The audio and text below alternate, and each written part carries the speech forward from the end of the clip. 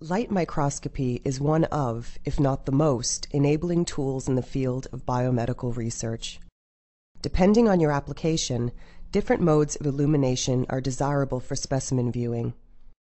This video will demonstrate two optical modes of transmitted light illumination: phase contrast and DIC, or differential interference contrast microscopy.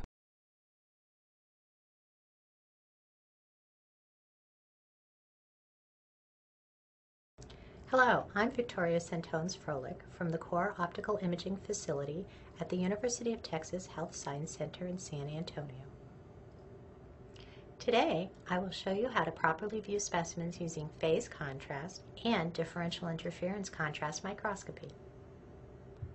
So, let's get started.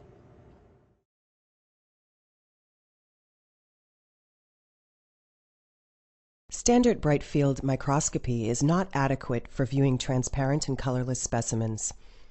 Phase contrast microscopy is often used to produce contrast for transparent, non-light absorbing biological specimens.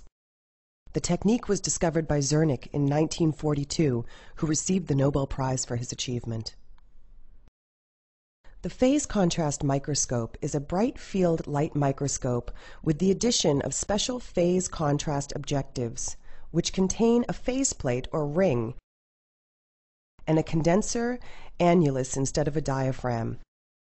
The annulus is usually located in the condenser turret, and the size of the annulus needs to be selected for different objectives.